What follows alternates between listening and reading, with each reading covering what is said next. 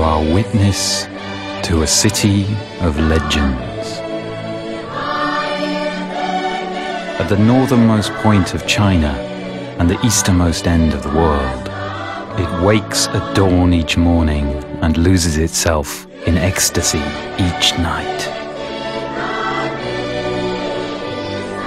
Across the street, old and young observe each other. Youthful passion on one side and meditative reflection on the other.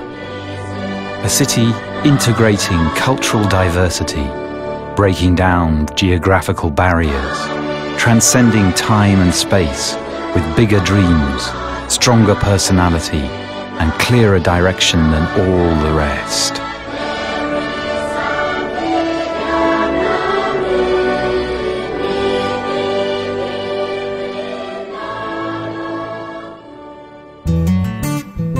Harbin's ancient origins are shrouded in the mists of time, but the city was propelled into the limelight 100 years ago. There has never been a city so Chinese as Harbin, nor a Chinese city so exotic. A century has passed by, events of many moons echo through history, but what was young is still young.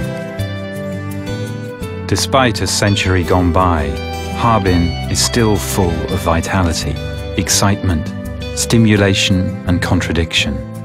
A sense of déjà vu, combined with greater uniqueness than any other city you have visited.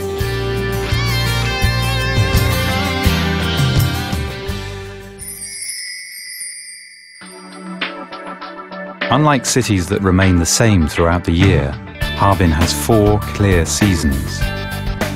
The city is located at latitude 45 degrees north of the equator, providing ideal conditions for raising cattle, cultivating corn, and precision instrument manufacturing, earning it the reputation as the Golden Milk and Corn Belt. The river blesses the city. The river brings the city spirit. The river brings the city life. Harbin grew out of the Songhua River and has always followed the ethos of bringing prosperity to both banks of the Songhua River. Because we depend on it, the ecology of the Songhua River must always be improved, preserving the mother heart of this masculine city, ensuring future generations as yet unforeseen business opportunities. Environmental protection is not just a goal for economic development, but also part of the city's tradition.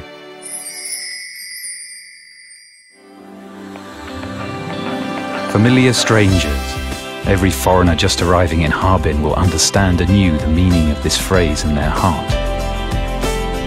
Over a short 100 years, from its peak when Harbin was home to people from 40 different nations, a Western architectural tradition has developed in the city. As a former financial and trade center of the Far East, a feeling for business has been passed down in Harbin's blood.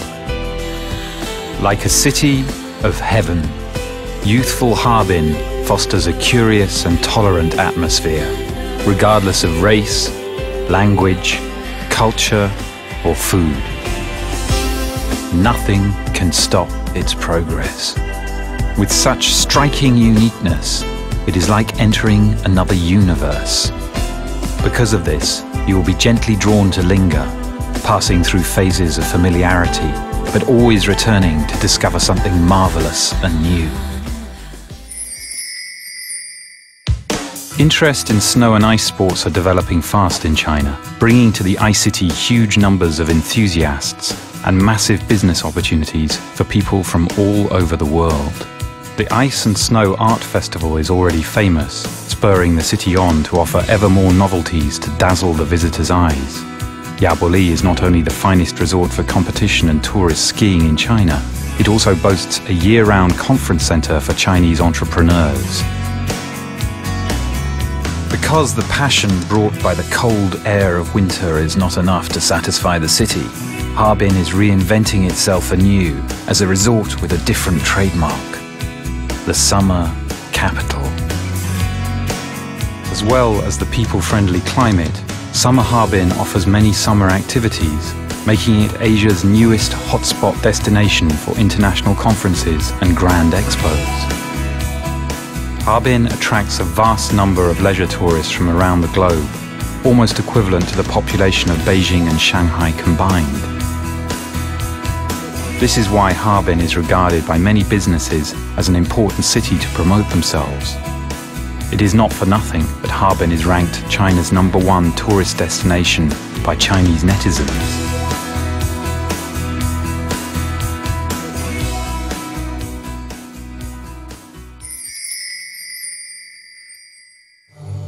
In 1920, the shining rails of Central Eastern Railway brought modern Western engineering and scientific thinking almost instantaneously into Harbin.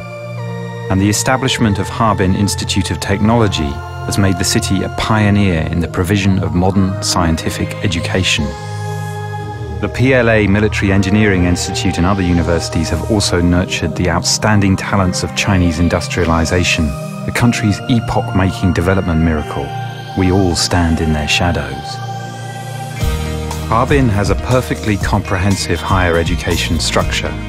Boasting the highest number of central government research institutes and key labs of any province, Harbin is a leading city for scientific education.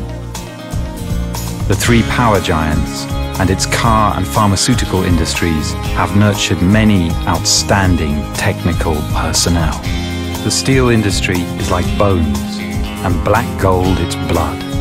Harbin has accumulated over the past 100 years a rich reserve of practical and gifted creative human resources, providing each enterprise with an unbroken supply of natural human talent to help them grow. Harbin, the northernmost provincial capital of China, situated at